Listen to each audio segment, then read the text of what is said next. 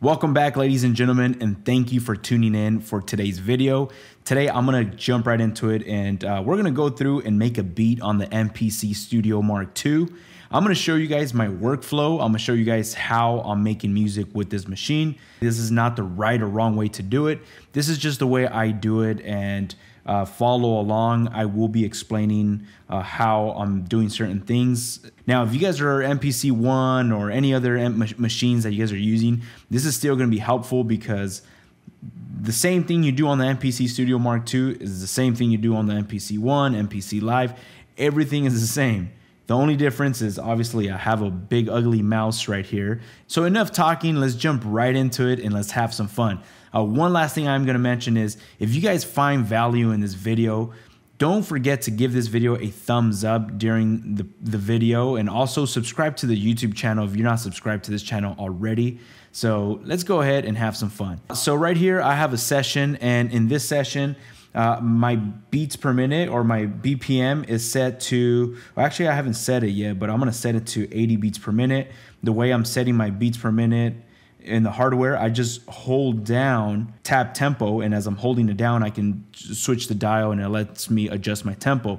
Lately, I like working in the lower 80s. I don't know why. I used to always work in 90s, but now I'm just really enjoying lower 80s beats per minute. Just got a really nice groove to it. The way I'm making beats with the MPC Studio Mark II is I'm enjoying just having my Splice account open and just being able to drag over samples. Like, this has been so fun. I have my collection on Splice. If you guys haven't seen how I use Splice, make sure you guys check out that video.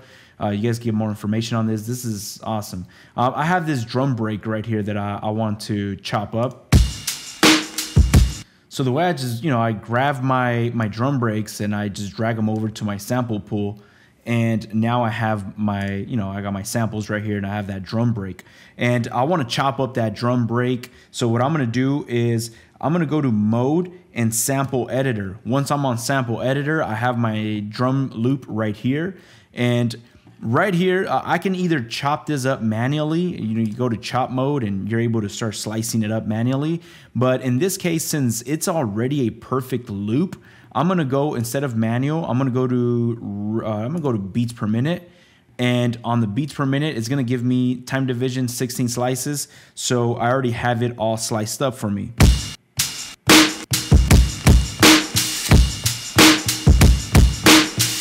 Awesome. So if you guys are sampling a live drum break from a vinyl record, it's going to be the same process. Just make sure you have a perfect loop that you're looping, and then you go to your beats per minute and it slices it up. It will slice it up for you.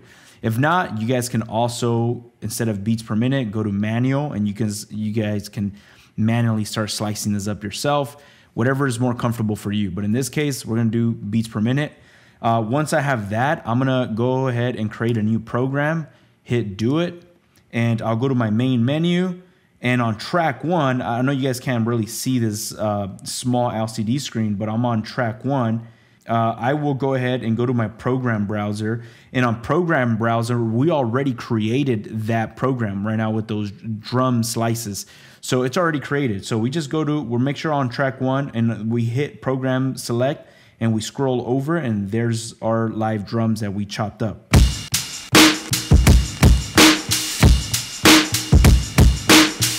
Awesome. So I'm going to jump in and I'm going to lay down a simple 2-bar drum loop to start with. And you guys already know there isn't a right or wrong way of making a beat, but I like to start with a drum break just so I can have a rough idea of where I'm going to take this towards. And the way I want to lay down a sequence is I keep it very simple. I'm not good as a finger drummer, so I don't get too technical and get too complicated.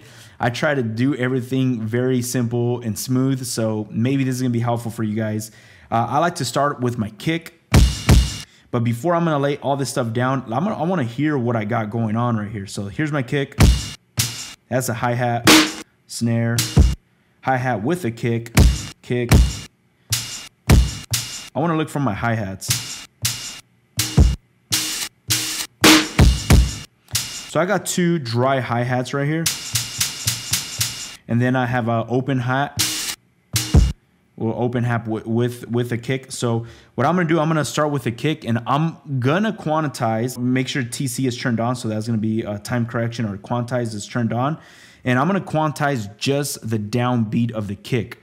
Once I start adding the ghost notes, I will take quantize or time correct off. So right now we're only gonna lay down the kick.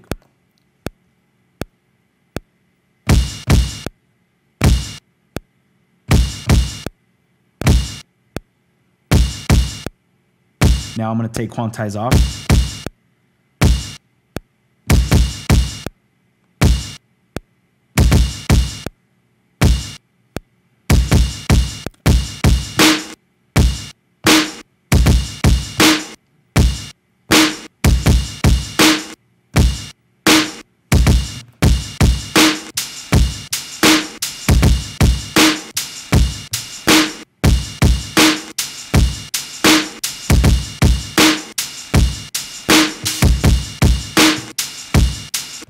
Awesome. And I know it probably sounds a little choppy right now, but trust me, once we start sampling and start layering all this, it's not going to be as choppy as it sounds right now. So I'm going to go back to my main menu. I'm going to go to track 2, and we're going to sample something right now and go through with our sample. And let's see what we have right here. I'm going to go to YouTube. I'm going to go ahead and choose this song right here. It sounds really good. Excuse me if I'm going to have to skip this part. I don't want to get a copyright. So what I'm going to do, I'm going to explain a little bit on the sampling part, is on my MPC, I'm going to switch over to the MPC. If you go to mode and go to sampler, you have your sampler right here. You don't have to do anything with the clicker. The only thing you have to do with the clicker right now is select if you want to just sample or do your slice mode or pad hold.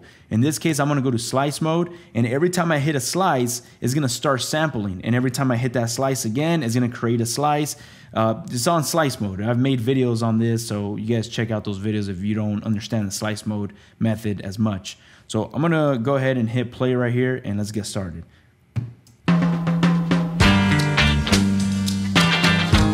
Después de tanto corazón. Awesome. All right, cool. So now I go over here, stop, and I'm going to say keep. So we kept that. I should have named it. I did not name it, but it's all good. Once we created those slices, you could just go to main, and on main, I go to track 2 and go to program select, and I scroll through, and now we have that new sample. Again, I should have named that. I'm going to go ahead and name it. Double click right here, and I'm going to name it chops. I know I did not chop this up exactly on the grid. If you guys noted, as I was slicing this up, I was a little off timing. Usually I'll go in and I'll adjust the start point of these slices and get all perfect with it. But in this case, I'm going to just rock with this. I'm going to see what I came up with the imperfections, and maybe it sounds good, maybe it doesn't, but it's okay. We can go back and adjust or start an endpoint later. What I'm going to do, since I have that drum break already playing, I'm going to hit play, and I'm going to just start having fun and seeing what I come up with, if there's any inspiration that strikes me, and go with it. So let's go ahead and hit play and see what we have right here.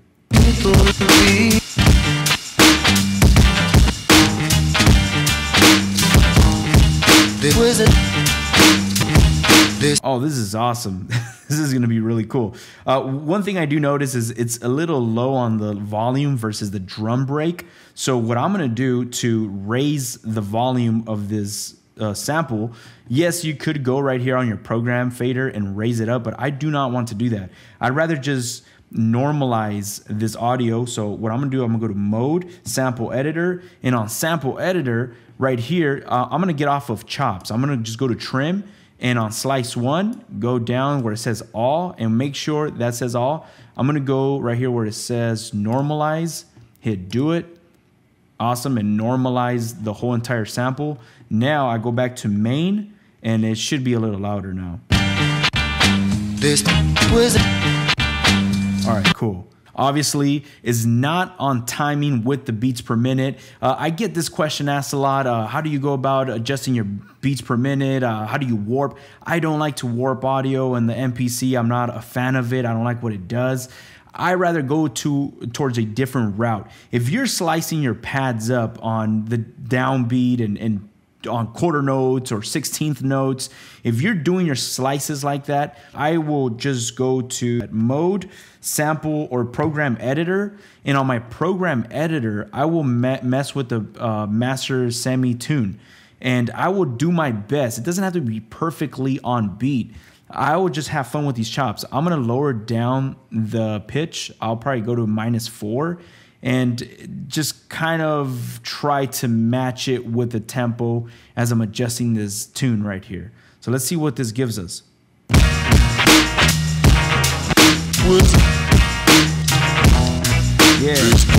Yeah, okay, I much rather go this route. Again, since I chopped it up in quarter notes, I'm able to just play around and jump around different pads, and it's gonna sound good. It's gonna sound like it's on time. Now, if one of these pads I was way off with my slice, then yes, it's gonna sound off, and I can go and adjust the start point. But I like what this is giving me right now, so let's have some fun and see what we come up with.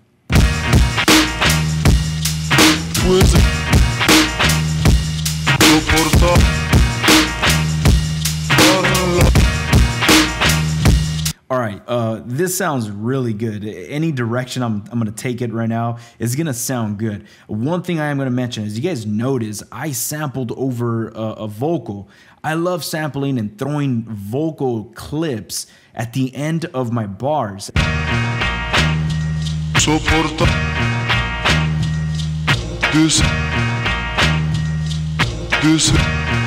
That sounds awesome. I enjoy that because it just adds, like, I don't know, it just kind of adds a little more character to the beat. And because I pitched it down, it almost sounds a little darker, and I like how that sounds. So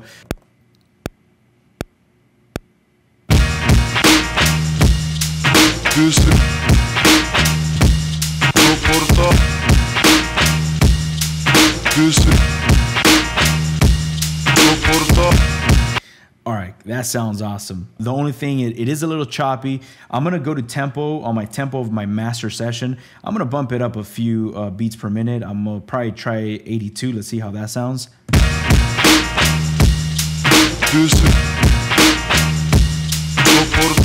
Right now we have a really good sounding 2-bar loop. And this could get a little boring, and it sounds great, but after hearing it for a few repetitions, it could get a little too much and it's not that fun. So what I'm gonna do right now is, this is what I would do on my MPC one, but I'm gonna do it right here. I'll go to File, and we're going to make this, instead of 2 bars, we're gonna make it into 4 bars. So in order for me to do that, I go to Sequence, and I'm gonna go to Double Length. And what that's gonna do, I'm gonna zoom out. What that's gonna do is it just copied and pasted it to another 2 bars. So now it's 4 bars long. So we might have the first 2 bars sounding the way we did it, and maybe the last 2 bars we can throw in some extra, you know, I go to note repeat and just have some fun and add a variation to these last 2 bars.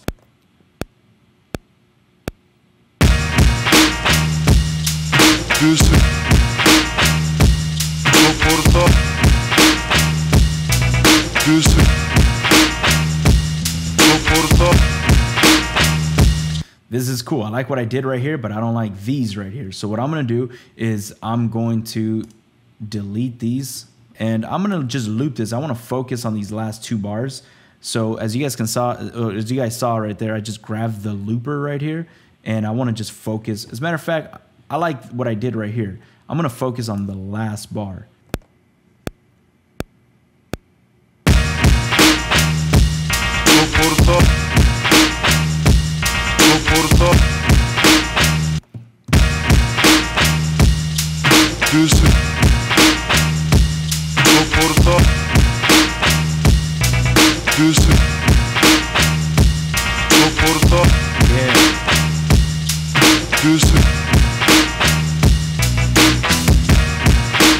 Oh yeah, I'm gonna throw that in right there.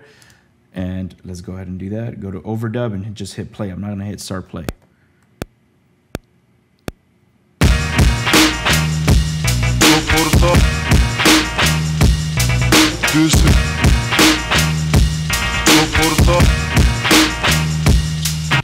Awesome. So as you guys can see, I'm trying to switch it up a little bit so it's not too repetitive. I like how this sounds. Once I have my drums and I have the sample and I kind of like the direction that I'm going with, I'll go ahead and add a mother ducker to this sample program. I'm gonna add it to the entire program. In order for us to do that, right here, you got two faders right here on your left-hand side.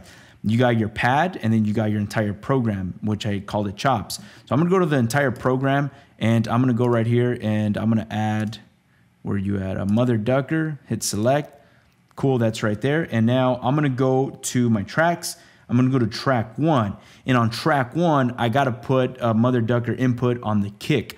So what I'm gonna do is right here on this kick, pad 1, I'm gonna add mother ducker input. So I'm gonna go right here, dynamics, and mother ducker input. Hit select, make sure that's engaged. Cool, that's there. Go back to track 2, and on track 2, I have mother ducker right here on the entire program, and let's hear it with this and see if we have to adjust this.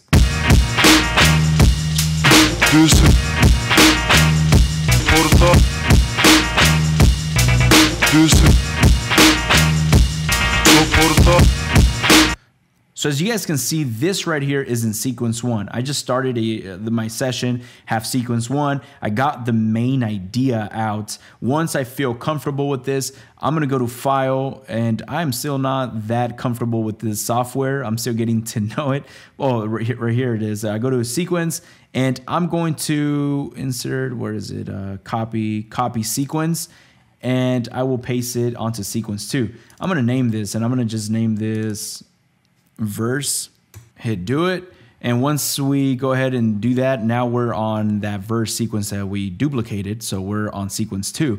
Now I want to go back to sequence 1, hold down shift and then go to track select. Now you're on sequence select. So I go back to sequence 1. Once I'm right there, I can go ahead and do something different right here. So it could be like the intro sequence. So what I'll do is I'll go to my track select, I'll go to my drums, which is track 1. I should be naming these tracks. I don't know why I'm not naming them right now, but make sure you guys are naming these tracks. Matter of fact, I'll do it right now. This is my drums. Cool. And on my drums, I will go ahead and take out the drums. Just click that, erase all that, and maybe our intro can start like this.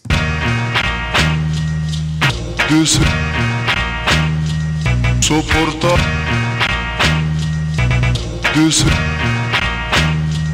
Soporta.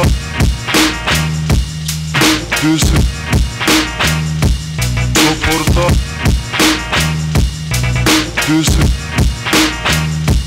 Soporta.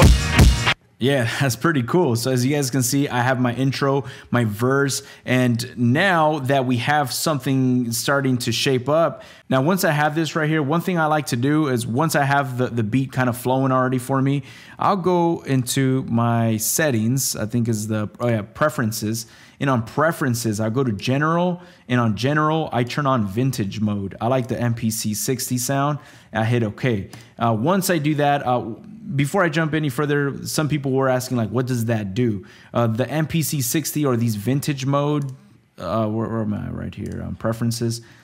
If we go to general, this vintage mode, you got different emulations. So any of these settings you go is trying to emulate some of this vintage hardware or the old school hardware to give you that sound. If you want that lo-fi sound from the MPC 60, MPC 3000, click on any of these, and this is going to change the entire sound of this project. Now, me personally, I've never used any of those machines that are on those settings. So I cannot tell you guys, oh, it sounds identical or it doesn't sound good. You know, I don't know that. All I do know is that it does something beautiful to my session. It sounds awesome.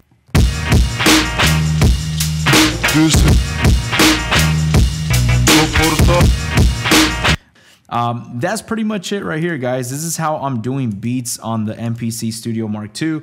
One thing I am going to say about this is I'm enjoying this workflow because, like I mentioned, I have everything right at my fingertips. I got my Splice account right here, and I'm able to drag over samples. I got my, YouTube right here, and one last thing, a lot of people were asking me is, how am I sampling from YouTube? So I'm going to show you guys how I have this set up and how I'm sampling directly from YouTube. This is probably not going to work for everybody. If you guys want to skip out of the video, go ahead and do so. But for those of you guys who want to know how I do this, stick around. I have the Apollo interface. I don't know if you guys can see it right here, but I'm using the Apollo interface. And the way I'm doing this is on the Apollo interface. If I go to my settings, I'm going to my I/O matrix, and on my I/O matrix, this Apollo interface is a 8-channel input, or actually it's like a 16 or no wait, it's a 32-channel input. What I'm doing, I'm obviously not using 31 and 32. These channels I'm not using at all. If you guys got the 2-input Apollo interface, just the dual input, I think you can do the same thing right there too. If you're not using your inputs, make sure you're not using those inputs.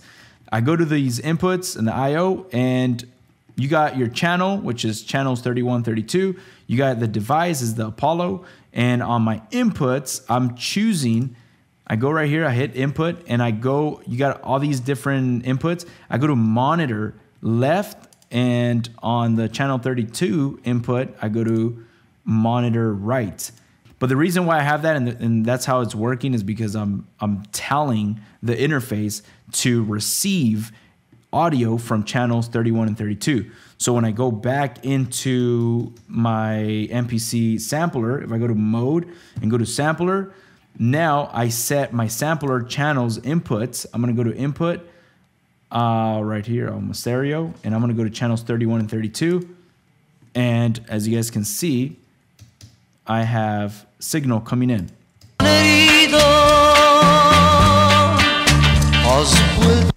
Because I told the software or the Apollo to receive channels that is monitoring from the device. Hopefully that makes sense. Again, this is probably going to be for Apollo users only, but that's how I'm doing it. I'm sure there's apps or different ways to do it. So if you guys do know of some, let us know down in the comments. So again, thank you so much. If you guys have not already done so, make sure you hit the like button, subscribe to the YouTube channel, and I'll catch you guys on our next video. Peace.